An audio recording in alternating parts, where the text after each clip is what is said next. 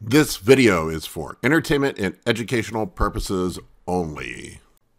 Hey guys, Paul here. Today we are going to talk about dose, compound choice, and duration when it comes to the toxicity of your PED use. This is something that people can't seem to wrap their head around, but I'm going to address it today and hopefully do so in simple terms that you can understand.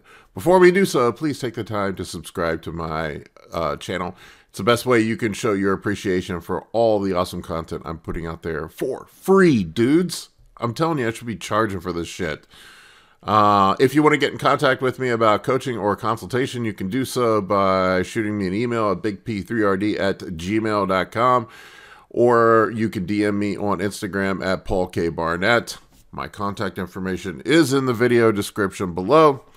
If you have questions, comments, you think I'm a moron, you can let me know so in the comment section below. I'll do my best to respond to each and every one of them, and give this video a thumbs up if you like it. Okay, so there's a maxim in toxicology that basically says only the dose makes the poison. Dosis sola facit venenum.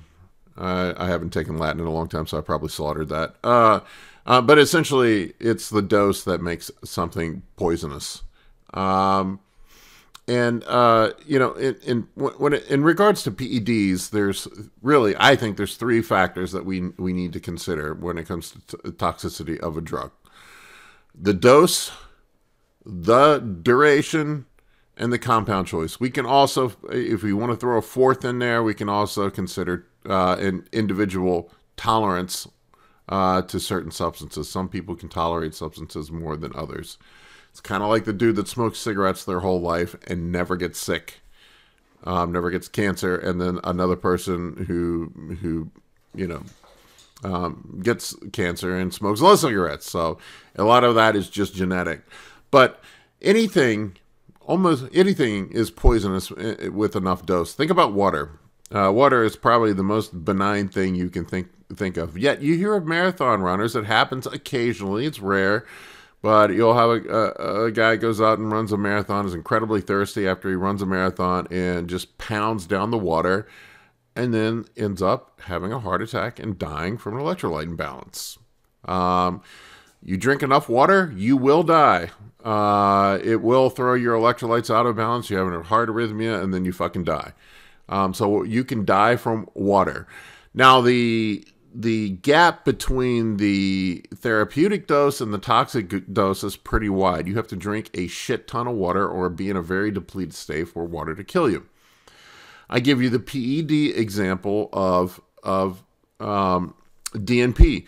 With DNP, the gap between the therapeutic dose and the toxic dose is very, very narrow. There's little margin for error. So if you miscalculate your dose, or if the drug is dosed improperly, the margin between getting the most out of it and dying is very, very slim. And I think this is why people think, you know, get confused about insulin. You know, they talk about insulin being the most dangerous drug in bodybuilding. It's not so much that insulin is dangerous; it's that dumbasses don't calculate what their carb intake is and adjust their insulin to their carb intake, so they end up taking taking a toxic dose of insulin, thinking that more is better. More is not better with insulin. More kills you. You can get away with it with PEDs. When it comes to hormones, you can get away with it acutely because nobody falls over dead. Well, I guess it's possible, but I've never heard of anybody falling over dead from taking too much testosterone at one time. Now, over the long term, chronically, yes. This is where we get into the duration and the dose. If you take a shit ton over a long period of time, you end up frying your organs and you die. So it's still poisonous. So duration matters here. Dose matters here. Compound choice matters here as well. So we can see, you know, with something like testosterone, the gap between the therapeutic dose and the toxic dose is very, very wide. And also the duration of which you can take it is also extremely long. You can take a high dose of testosterone for a fairly long amount of time without doing significant amount of damage, but eventually that damage accumulates. It's the same thing with cigarettes. If you went out and smoked a cigar this weekend, you're not going to get lung cancer. It's very, very, very, very, very unlikely that you're going to get lung cancer. If you smoked cigars every day for the rest of your life, you're going to get lung cancer. Or you might get lung cancer. You're going to increase your chances of getting lung cancer. So I use alcohol as a simple example. This one seems to resonate with people and something that they can wrap their head around and understand. And with alcohol, you think about it with alcohol. We all have been out. When we were younger, we did our, when I was younger, you guys might still be young, but we did our partying. We would go out and we'd have a few drinks. We'd go out, 4 or 5 beers, and you're feeling pretty good, and you're nice and tipsy and having a good time. You get the Uber and you go back home, but we all have that one buddy that doesn't have the 4 or 5 beers. He's drinking shots all night long, and he's having as many as he possibly can until he's passed out on the floor and puking everywhere. He has reached a toxic dose. Now, doing that one night, not going to kill you, more than likely. It could, but it's extremely rare. But doing that year over year over year over year, day after day after day, will kill you. Now, we're talking about compound choice here. Drinking wine versus drinking a hard liquor. The hard liquor, with the same dose, a glass of hard liquor versus a glass of wine, the hard liquor is going to cause way more damage than the glass of wine. You could probably drink a bottle of wine every day for many, many years and not cause any permanent damage, or cause very little.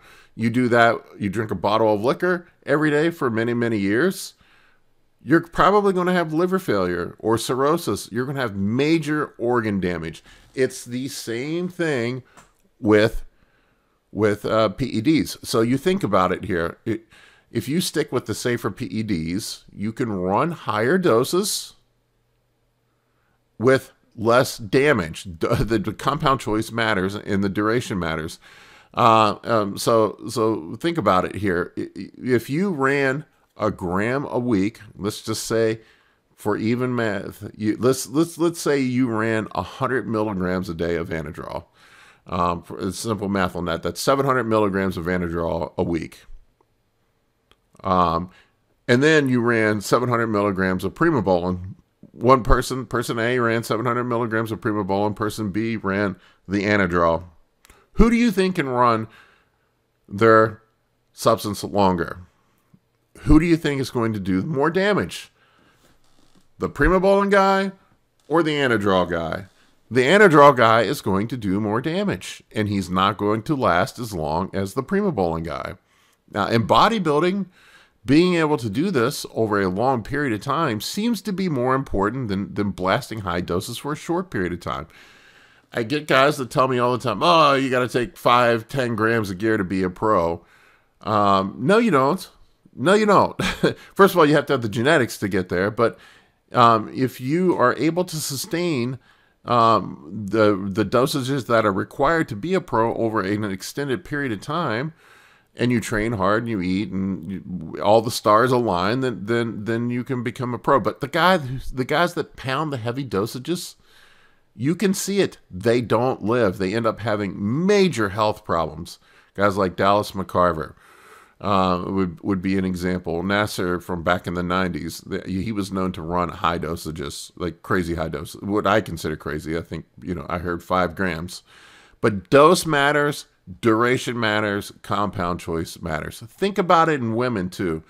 Women could even run testosterone in short bursts and low doses and not turn themselves into a man. But if they ran a low dose of testosterone long enough, they're going to start to masculinize themselves. If they run a high dose of testosterone for a shorter duration, they're going to cause masculinization. So dose, duration, compound choice, and your genetic individuality and tolerance to that substance are what matters. So, guys, The lesson we can learn here from this is compound choice, choose safer compounds, run reasonable doses of those safer compounds, and consider the duration at which you run them. So you run lower doses, you run moderate doses, you can run them much longer.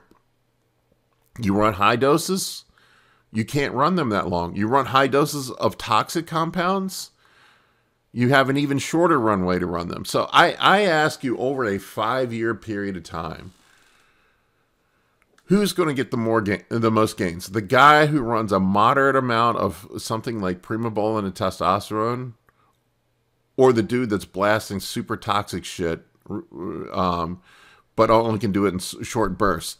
The guy who's running the super toxic shit, you know, tren, anadrol, shit like that, you know, DNP, whatever. If he's running short bursts of these things, and then he has to take long breaks because he's fucked himself up, and then he goes back on, it's going to be on the yo-yo. Who do you think is making the most gains over a 5-year period of time?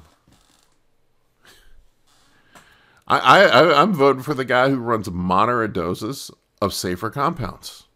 I think the results he would yield would be better. He's going to have better health outcomes. He's going to have better gains over the long period of time. I just think you're going to yield better results going that route than you would with the toxic compounds at high doses. All right, guys. Hopefully this is helpful. I'm rambling right now, but to me this shit's just obvious. I don't know why it seems to just fly over most people's heads. You're running moderate doses of mild compounds over a longer period of time. I am confident will yield better results than running high doses of toxic compounds over shorter periods of time. I'm certain of it. Anyway, guys, I'm not saying that's what you should do. You do you. You can consult with your medical professional.